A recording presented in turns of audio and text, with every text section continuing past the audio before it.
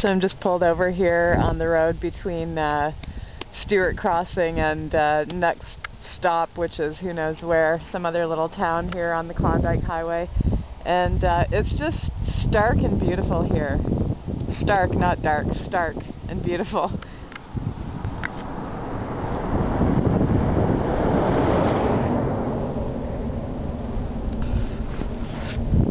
And not much traffic. That's kind of your typical traffic, an RV that drives by once in a while. Oh, there's a car. Other than that, there's really hardly any traffic on this highway. And here I'll give you a shot of the whole highway now. I'm standing out in the middle of it.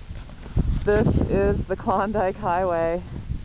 And what was gravel when I came up 9 days ago has now actually been sealed over, so it's chip seal now, which is just marginally better for driving on. It's actually not the best driving in the world, but it's certainly better than better than just gravel, loose gravel, which is what it was when I came up. So a little bit faster now, but I'm still taking it easy because my front forks are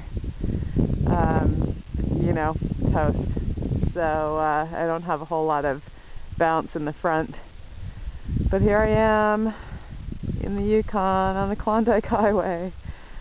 Pretty much the middle of nowhere. I'm about an hour south of Dawson City, so oh, there's a car off on the horizon. I'll get off the road. But there you have it.